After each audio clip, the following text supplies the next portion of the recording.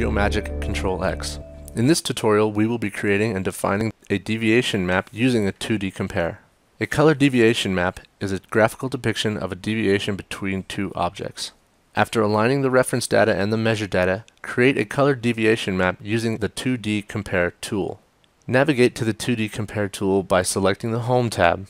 Under the Compare group, select 2D compare. In the Set Selection Plane dialog box, select the Offset option. Note, the offset method will allow the base plane to be moved in a linear fashion. The other methods are used to rotate or move the base plane along a defined path. Select a flat surface to define the position of the cross-section.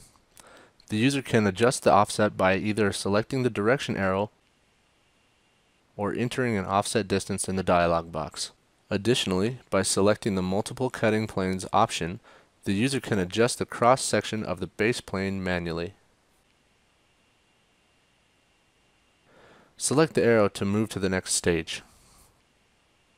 The 2D color map is now created. Blue whiskers indicate the measured data is inside of the reference data.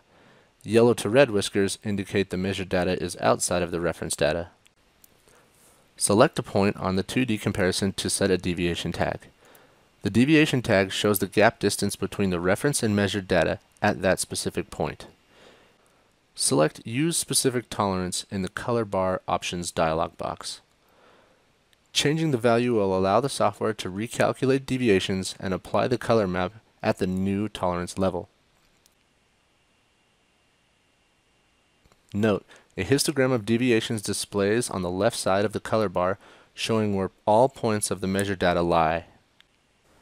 Non-symmetrical tolerance levels can be applied by entering a value range in the dialog box.